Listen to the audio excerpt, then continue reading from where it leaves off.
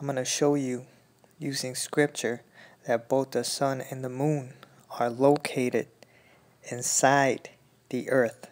They're not thousands of millions of miles away like the science field will have you believe.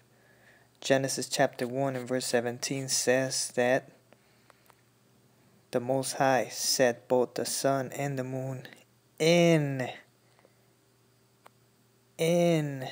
the firmament, not outside of the firmament,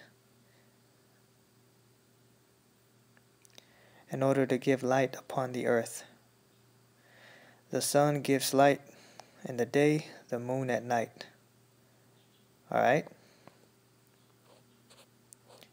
Now this is same chapter of Genesis, chapter 1, but this is the Common English version of the Bible, as you see here.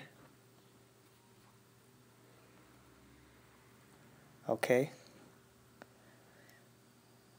And we're going to read that same verse. World's creation in 7 days.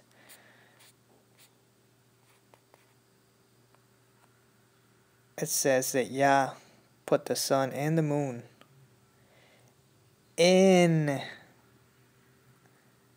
the dome of the sky to shine on the earth.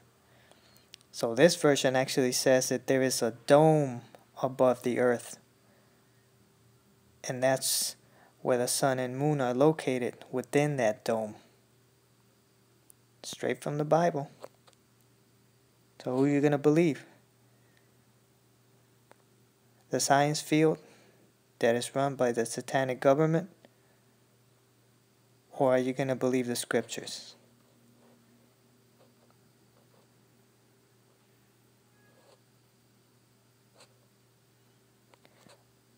Now this will be a more accurate depiction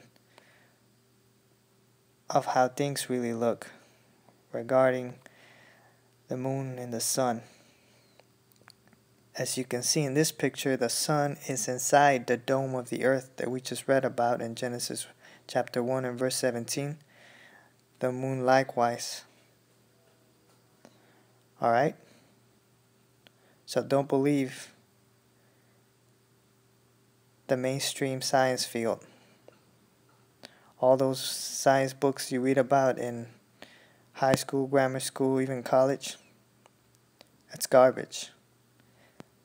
Worship Yah always.